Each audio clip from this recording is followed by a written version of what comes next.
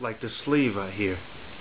So whenever I got it to fit, I put some glue up inside there, and then on that plastic piece, and I slid it up in there to the bottom of the sleeve, and then I slid this piece with the PVC pipe on there and slid it up in there with the glue, so it smashes that plastic piece in between the cap and the sleeve, so this won't pull out.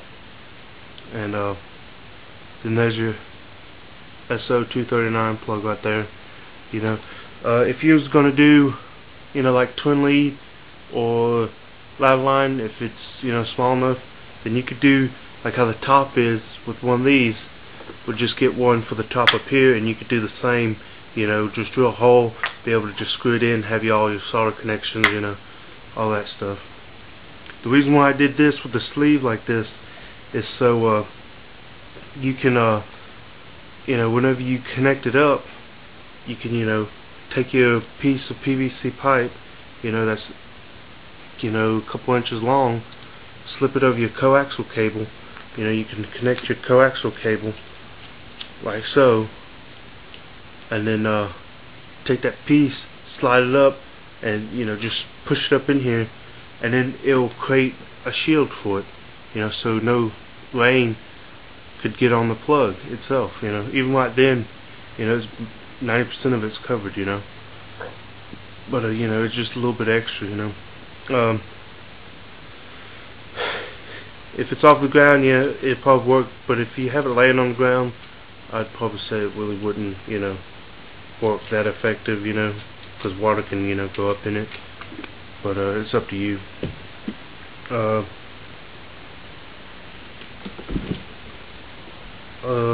The stuff about it, I used 14 gauge stranded wire.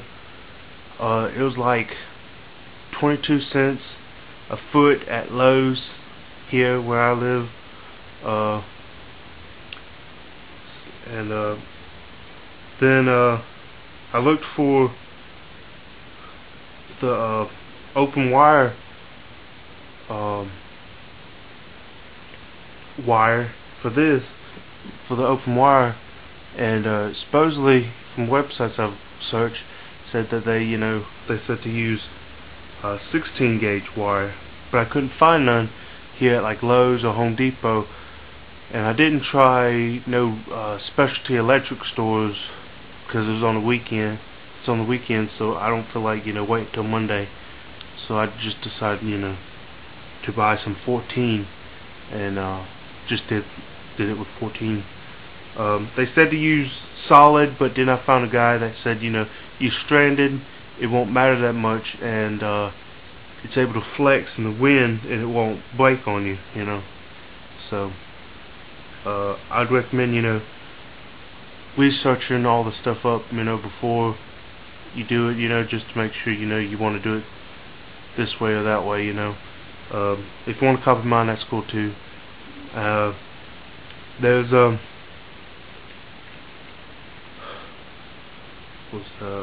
feet for each side of the antenna for these, so you'd have to get, you know, like 103, 104 feet or so. You know, you want to get a little extra so you can cut it down to fit.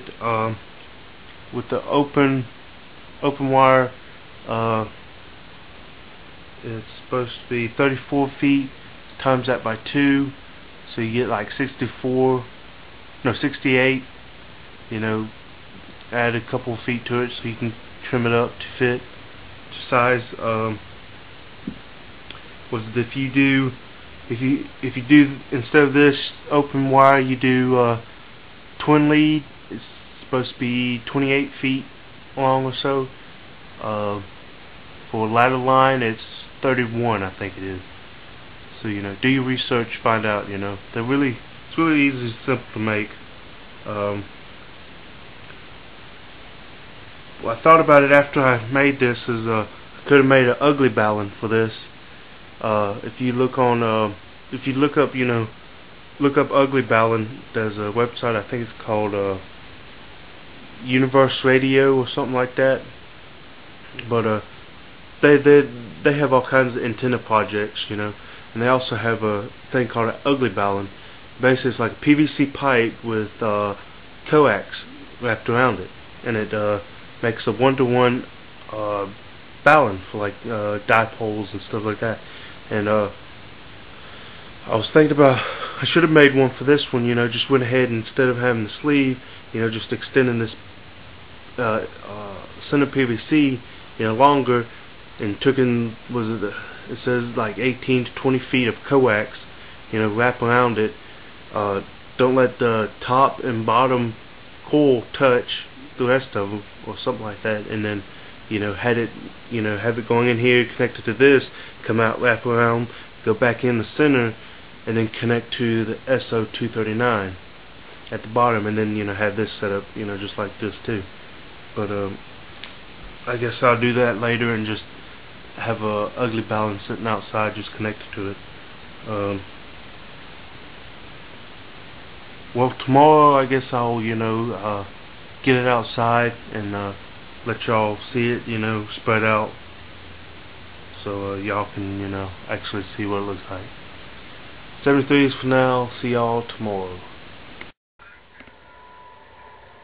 Alright, this is the antenna I'm using.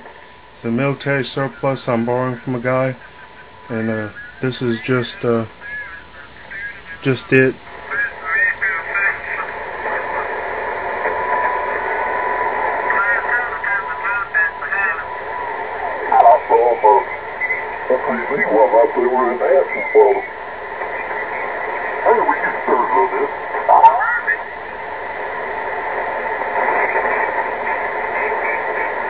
That's how noisy it is. So let's see how the G5RV does. I'm doing all these NVIS. All these antennas are going to be NVIS antennas, near vertical instance skywaves, and I'm doing it because I'm in joining more, so let's see how much quieter it is when the antenna is lower.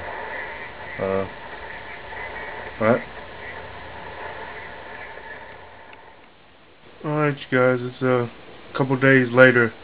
That night after I got the G5RV up, the band conditions crapped out, and I was like S9, S7 static that night, so I couldn't really just about it was basically noisy, worst kind of noise ever. So here it is, a couple days later, band conditions a little bit better, and this is about how loud it is, how noisy it is.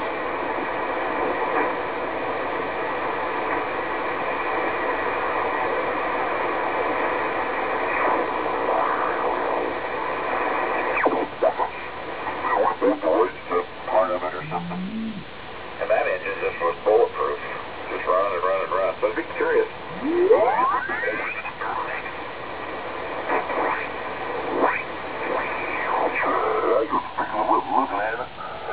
The Geiger counter over there turned that thing on, and that thing went crazy. So there you go. That's a G5RV. Only 8 foot off the ground, so it's NVIS.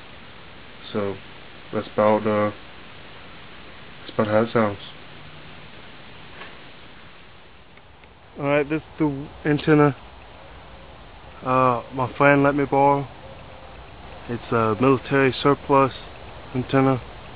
It goes all the way over there to the ground over there on both sides, and it has a like a little box on the stake where the wire connects, and